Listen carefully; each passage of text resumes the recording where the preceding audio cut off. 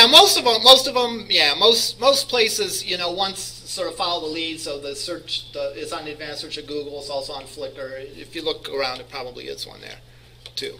So I could pick one of these if I thought it was acceptable for my purpose. Again, it's a mixed bag, right? You know, you're getting this for free, so this, you know, it's not necessarily anyone that is a great photographer. It can be just literally anyone posts the stuff up there. But it is available, and again, you know, you can find the diamond in the rough. So I guess my point with this is that don't think that the only way you can get images is run out and take them yourself. All right? Now, to be sure, you can't download and use anything from the internet, because if it's protected by a standard copyright, it's illegal to do that. But if you purchase a license through stock photography, or if you do a search for Creative Commons, then you can pull things off the internet. The last thing would be to hire a professional. Yeah. If you didn't use it for anything other than classroom work, would it still be illegal? No, you have a lot more flexibility if you're using it for classroom work. I actually have a handout of that online. In essence, the laws in an educational context is just don't take too much and make sure you give credit. And giving credit, you know, is always a good idea, you know, with Creative Commons as well. Not so much with Flickr, but like with the Google search. Is there a possibility that you'd run into where somebody took a picture from somewhere else and then put it up there and licensed it as free? Is there you know what? If anyone ever asks me a question that starts with, is it possible that, I'm going to answer yeah. Okay. All right? Because, yeah, it certainly is. Yeah, pardon me? Is it reasonable? It's probably even reasonable to think that. About the only thing I would say is if you could document that you know, and with you know, the URL where you got it from and all that, then you would be pretty safe from any kind of recourse, I would think. Hey, it's, you know, I didn't, you know, this person posted it as their own, all right? They're the one that violated copyright. They tricked me, essentially, into saying that they were authorized to license it as a Creative Commons work, and so... So you use a proxy server overseas to create a bogus account overseas, and then blame it on the guy overseas. No. There's enough Creative Commons work that's legitimately licensed that you probably don't need to do that. Creative Commons, by the way, is, again, one of those things that works for all multimedia elements. So in other words, there's Creative Commons music, there's Creative Commons video. You know, my lectures are licensed for Creative Commons. If anyone wants to go and, you know, remix one of my lectures on YouTube, you're free to do that. So it works in all those different contexts as well. So, you know, I introduce it because this is the first time it really makes sense to introduce it, but when we talk about audio, that might be a good one, right? You know, because everyone has digital cameras. You can probably take pictures of what you want, but not everyone's a composer. So if you want a little snippet of audio to go with something, well, that's a little harder for people to do. So Creative Commons becomes a good source there. All right, let's look in the actual editing of images. And what I'm going to do is I'm going to play around with some images using the GIMP just to introduce some concepts. Yes? Just real quick, what about like corporate logos? Like if you were doing something on Microsoft, do you have to try and find something that's licensed as that? Or Typically what I've seen is there's policies concerning the use of logos like that. For example, I did when we first started, let's see, when did we do this? I did a little marketing poster for our Java class. And I wanted to talk about how Java is used in programming Android. So I wanted the little Android guy, you know, the little Android robot. Well, when I went on and did searches for that, it specified the terms under which I was allowed to use it. You know, I couldn't, like, edit it and give it a mustache, or, you know, I couldn't do goofy things to it, but it specified the terms under which I could use it. And my guess would be a lot of organizations have that, especially organizations where you might want to express an affiliation. For example, if you were a Microsoft, you had Microsoft certification, you might want to put the Microsoft logo. Well, they know that people that are Microsoft certified want to do that, so they probably have already described the terms under which you could use it. So again, I know that's the case in, like I said, with the Android example, and I would speculate that would be the case in many others as well. Good question. I do have to confess, though, I'm not a lawyer, so, this is not meant to be taken as legal advice. All right. What I'm going to do now is I'm just going to take just one of our dumb sample images, and I'm going to play around editing it, and I'm going to do it using the GIMP. The GIMP is, again, open source software. This is really our first opportunity to talk about open source software. In essence, the idea of open source software is that when programs are written, there's the source code, which is the code that the programmers use to create it. Then there's the object code, which is actually installed and executed and run on the machine. So typically, if you were to buy Microsoft Office, for example, and install it here, you'd be installing the object code. You would not be installing the source code. Now, for some companies, the source code is a valued asset, right? Microsoft makes millions off of their Office suite, right? And therefore, they protect it. It's considered trade secrets and all that kind of stuff. So that's why you kind of have to pay for it. They spend a lot of money for it, and the only way you can get it is through them. With open source, though, there's a different philosophy that's used. And the philosophy is sort of like, we're going to make our source code available to any developer in the world. And that way, people can add things to our application, and it's just going to make for a stronger application. If there's problems with it, there's going to be hundreds of people looking at those problems and trying to figure out how to fix them. It's one of those things that sounds like it shouldn't work, all right, but it actually does, all right? Linux is an example of an open source platform, extremely solid operating system. The Apache web server is an example of open source software. The GIMP is an example of open source software, which is a powerful image editing tool that's absolutely free. Not only is it free, if you were so inclined, you could actually download the source code and create enhancements for it and have it accepted as part of it. Pardon me? Android is open source. Yeah, Android is open source as well. And legally resell it. There are conditions about how you can do that. Usually people make money with open source stuff in a variety of different ways, because that's sort of the logical question. It's like, well, how do you make money off it? Like Audacity. You could download a source code, put your name on it, and resell it. Could you do that? I don't know. Yeah. Like free software? Earlier versions were sold as other things, license free. Yeah. I would have to read the license when you download it. Typically, what organizations do, for example, with Linux, is open source. Anyone could go and download it and install it, but someone creates nice little install disks with a little manual and help and provide support. So they sort of have a value-added thing to it. And that's typically how folks make their money. If you were selling Audacity, I don't know why anyone would buy it if they could download it for free. So even if that was legal, it probably wouldn't be a good idea. Real Networks gave me a copy of an early version of Audacity when I bought a sound card. Mm-hmm. And it wasn't called Audacity or SoundForge. It was called something else. Okay. Let's talk about why we would want to change images. We want to change images for any number of reasons. We might want to change the format of the image. All right. We might, for example, have a JPEG that we want to make into a PNG.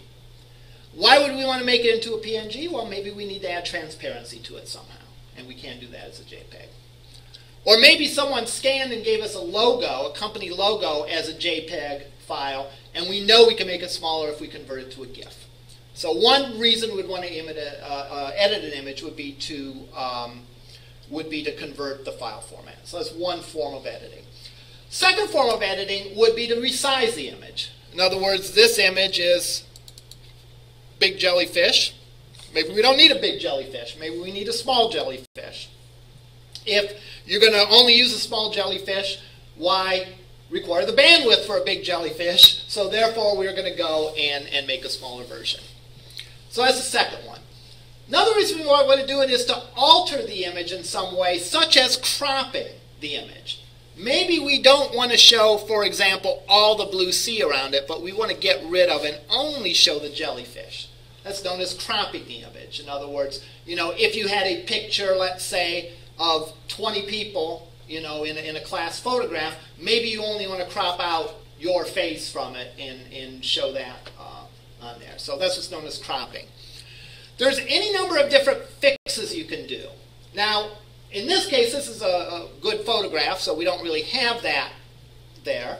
But, for example, a picture could be too bright, or it could be too dark, or it could be washed out. If someone's in very bright sunlight, you kind of like lose the shadows and everything sort of blends together, So you can make it darker, you can make it brighter, you can change the contrast. Lastly, we might want to change the saturation. And the saturation essentially is how vivid the colors are. For example, no saturation would be a black and white image. So maybe we want this jellyfish, but we want it in black and white. Or maybe we just want to tone down the color a little bit. All right, maybe we think that pops too much, and we want to tone it down a little bit. Then I would get into the realm of sort of artistic photo manipulation. In other words, we want to take this jellyfish and put SpongeBob swimming frantically behind them, or make composite photos, or somehow artfully edit this for whatever kind of effect that we have. All right. All these things affect the image, and you can do things to create mood. You can, with higher contrast, you can make a person look a lot seriouser. All right, in black and white. You ever notice in the political campaigns when they show the person that is running, that the ad is for, they show a color picture. When they show the opponent, they typically show a dreary-looking black and white picture.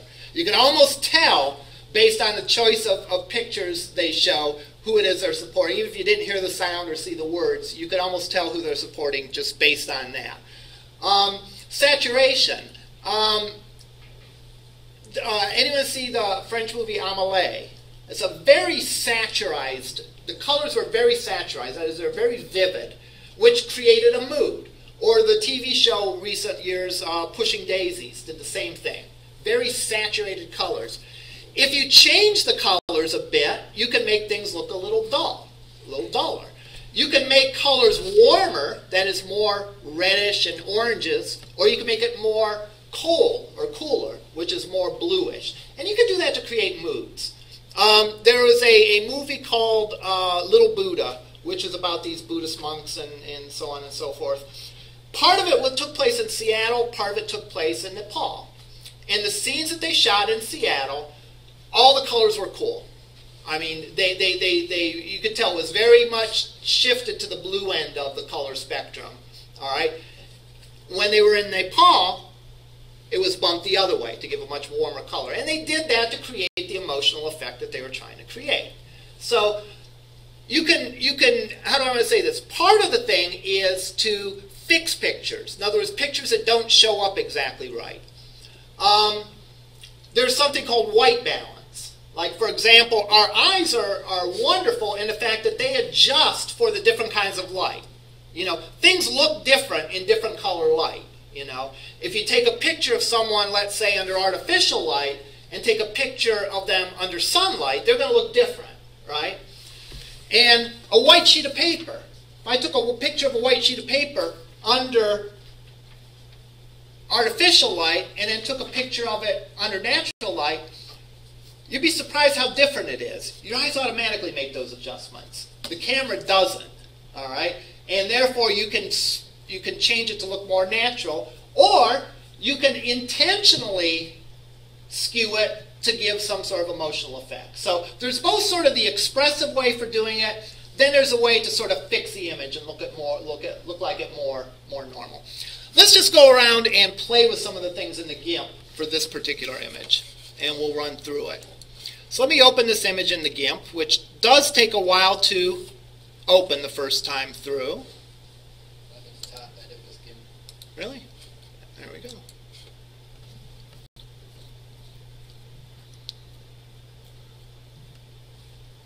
Why did it take like 3 hours last time? It's already in RAM because you had it open earlier. Did I have it open earlier? Okay, I did not recall opening it earlier. Wow. All right, so if I wanted to save this as another kind of image, if I wanted to save this as a PNG, how do you do that? It's pretty easy. File, Save As, and then you can either select the file type or simply change the extension here. So I'll type in PNG. That will save this as a PNG file. There's some options I can take. I can go and save it. All right. Let's say I go and try to save this as a JPEG file now that I changed it to a PNG.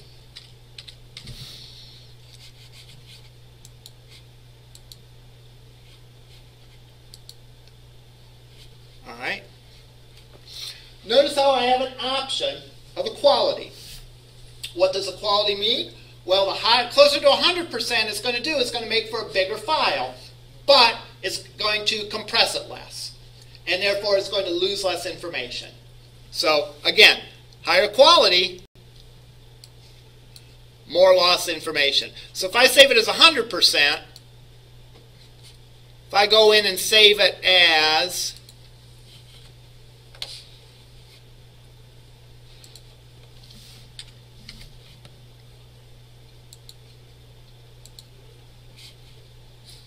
make it really bad. Let's look at the difference in the file size.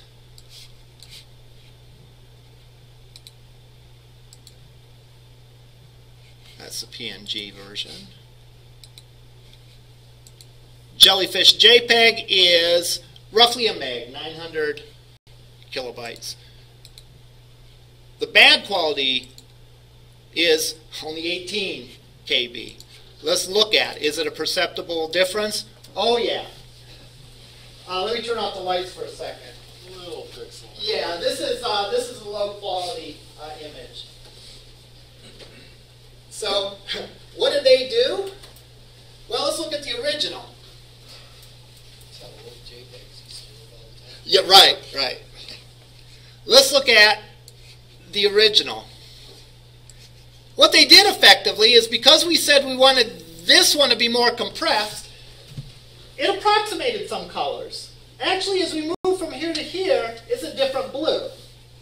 But since we specify such a high level of compression, low quality, it said, you know, there's really not that much difference between this blue and this blue, so I'm going to make it the same. So therefore, we get these bands of blue instead of a continuous line. That's what I mean by losing quality. We've lost some information because we've gone overboard with compressing it. Which means that if I edited this guy and tried to save it more, I'd lose even more. You know, if I compressed it even more still. All right. Now you can never recover from that poor image, could you? No. That's exactly why you would do all your work based on the original. Because let's say it wasn't quite this bad. Let's say it was passable. All right? And I used this image, and then I looked and I said, you know what, I want to do something else to it. You'd be better off going back again and starting again with that. Let's see some other things that we can do.